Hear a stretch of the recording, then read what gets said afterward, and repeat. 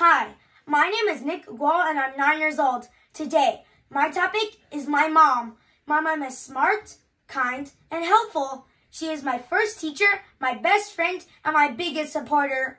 My mom is smart because she is always the first to notice my emotions.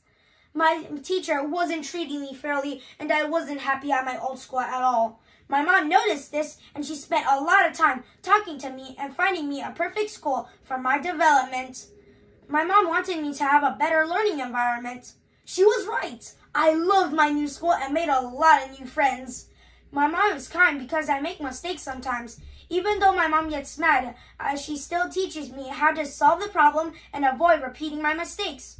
My mom is helpful because she spends time and money on me.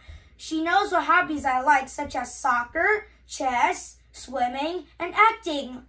She never misses a game or an event. Whenever there's a practice for performance, she is always there. When I am nervous, she always gives me encouragement and support so I can be brave and continue what I'm doing. When I grow up, I'll earn money and buy everything she wants. And lastly, I want to say, I love you, Mama. You are a beacon of light in my life. No one compares to you. You said that every baby chooses its mother before it comes to this world. I'm happy that I chose you. Thank you for everything that you have done. You are the best mom ever.